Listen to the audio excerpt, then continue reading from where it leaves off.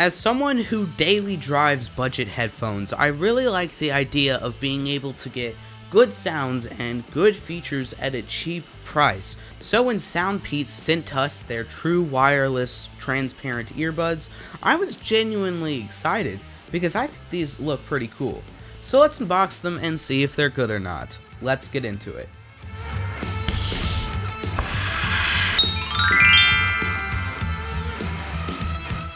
So we got the black ones here. Let's look at some of these features. So they boast a 12mm dynamic driver, 40 hours of playtime with the case, and dual mics and dual microphones for noise cancellation. They advertise Bluetooth version 5.3, frequency response range of 20 Hz to 20 kHz, and a maximum working distance of 10 meters. We have a playtime of around 7 hours, and we can boost that up to 40 with the charging case. We have a 38 milliamp hour battery for the earbuds and 400 milliamp hour battery for the charging case. Alright, let's unbox these. I have a handy dandy kitchen knife right here, and we are going to cut the plastic film. Kids don't handle knives because, as I've said before, because it includes knives, and knives aren't for children. And as we can see here, we see their slogan, "Hear your imagination." That's an interesting slogan, I will say. Okay, let's open it up. Alright, so at the top we are greeted with some documentation. Let's look at this real quick. So we have a little pull tab, not entirely sure what this is for. I think we just pull it up. Oh, that's nice. That's actually kind of neat. Nice packaging. We can look at their, we got their manual here. User guide. These instructions look pretty nice. In that packet we also got an app introduction, which is great. Personally, I don't really like having to install an external app to control the earbuds. I know it does offer additional features. I wish changing the earbud settings could just be as simple as Apple makes it with their AirPods. And pulling out the earbuds, these look pretty cool, but let's set these aside and look at what else is in the box. So if we pull this thing out here, we have some more area. I think I'm supposed to pull these out. And there's a little package for what looks like our Type-C charging cable. And in here, we get ear tips. Cool. Let's look at this charging cable. For a lot of budget headphones, they don't include like a really good or long charging cable. And yeah, this charging cable is nothing special. Yeah, this cable is nothing special. But in defense of SoundPeats, yeah, most other companies also include this long and this quality of a cable with their headphones. So, I'm not judging. We can look at their ear tips here. Come out. Come out of the bag. There we go. Looks like we have two different sizes included in the spare. This looks like a small and a large, and I think there's some already on the earbuds. So, let's look at these earbuds now. So, we'll pull this part. This looks overly complicated, but I think we peel this. Dang, this is a vibe. I kind of like this transparent. I kind of like this transparency, man. I didn't think I would. From the product page, it looked kind of weird. I'm seriously liking this in person. This is like actually kind of sick looking. Hey, the hinge? The hinge does not feel like it's made of nothing. It feels somewhat premium. Listen to that click.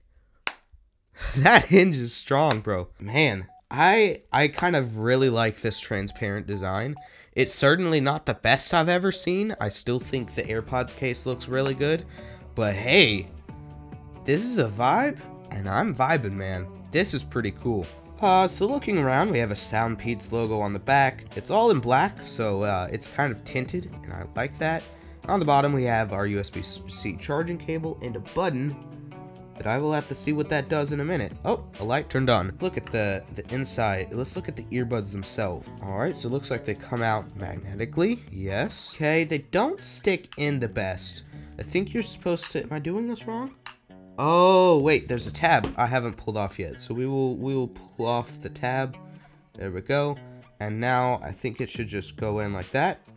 And that appeared to work because there are now lights flashing on the earbuds, and we can do that with this other one as well. Cool, man. I'm really liking how these earbuds look. They definitely are going after like kind of a nothing looking design with how they did with the ear ones. And I kind of like that, man. I think these guys did a good job of replicating that, and I really like how these look. These are the earbuds that I daily. These are the JBL 230 TWS. I think the hinge might actually be stronger on this. Like, and these are like $100 earbud. Man, the hinge feels really good. Oh, that's actually pretty sad. The shape is quite peculiar. I don't know if I like the shape a whole lot. I think if it was like transparent and more squared off of the edges, more like my JBL headphones, I'd like them a bit better. But the transparency really makes up for the shape. But I could get used to these. I could get used to these. They're about the same size and thickness. I think these, they're like basically the same thickness. And yeah, they're basically about the same size as my earbuds. One thing I do like about these is the charging port is on the bottom. On my JBL headphones, there's a little lip here, and that makes it hard for certain USB-C cables to fit in there. Like sometimes I use my Nintendo Switch USB-C charger, and it won't fit because of the lip here. But with the charger port on the bottom, there is no lip, and I can stick it in pretty easily, like that. Okay, well, let's proceed with the setup, and I'm going to follow the instructions to see how good they really are. So, let's look here. Okay, initial setup. Open the charging case lid and remove the earbuds. Peel off the insulation film from both earbuds. Place the earbuds back into the charging case, then take them out again. At this point, the left and right earbuds will automatically enter into the TWS interconnection state. Oh, once the interconnection is successful, both earbuds will enter pairing mode. Okay, so I think they're pairing to the case or something.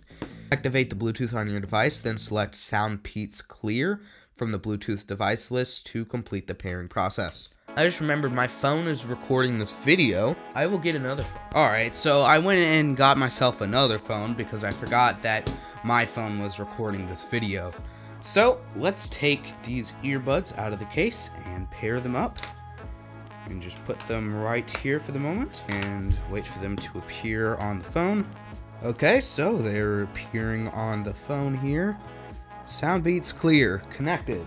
Alright, so it looks like this button on the bottom is to reset it. So basically, with the earbuds in the case, we could hold it for 10 seconds and it would reset them, probably disconnecting them from the last device that they were connected, which is pretty useful. And that is another thing that my earbuds don't have. So that's a genuine feature that I could use sometimes. Let's put the earbuds in here. These feel really good in my ears, and they're a bit smaller than my earbuds too.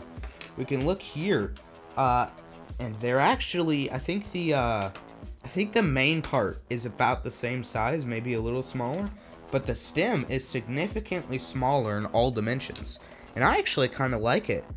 Just being a little shorter, like, hey, that's pretty cool. One feature you do not get on these, and that's probably because these only cost $23, is active noise cancellation, which is something that, while they aren't the best on these, it's a feature that I have really come to appreciate. So if you do get these aren't going to have that, but hey, for the price, these are looking pretty good. But I'm not going to say that until the end of the video, because we still need to test out sound quality.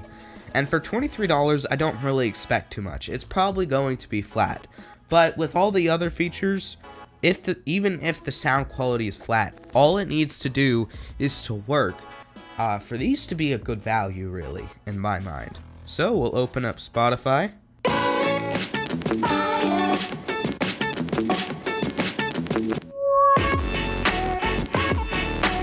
Yeah, they're pretty flat, you know, nothing but mids. But with all the other features that these come with, I still think they're a pretty good value, honestly. Some of the best $23 earbuds that I've used, and I've used some pretty cheap earbuds.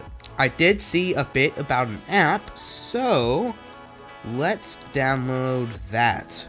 Hopefully the app is compatible with this phone, because this is an iPhone 6s and only supports up to iOS 15. Okay, here's the app. The ratings do not look very promising for this app.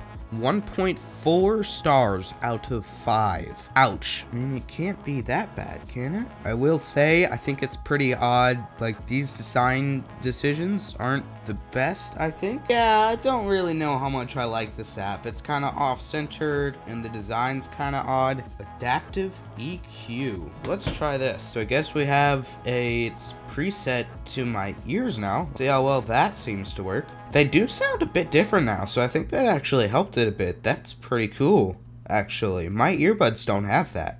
We'll test the battery on this, and you'll see the results of that in a pinned comment in the comments below. And hey, while you're down there, why don't you let us know what earbuds you use and how much you like them. Anyways, I think that about caps it for this video. All in all, I think these earbuds are actually a pretty good value if you don't mind the app kind of sucking, because the app kind of sucks. But everything else about these earbuds, like, these are really good for the value. Of course, they aren't like super premium headphones, but they are some of the best ones that I've used at this price point. If you want to buy these, I'll leave a link to the product in the description below. And thanks for watching. Please check out some of our other videos. If you liked this video, you might enjoy our AirPods Pro review, where we reviewed the AirPods Pros with USB-C.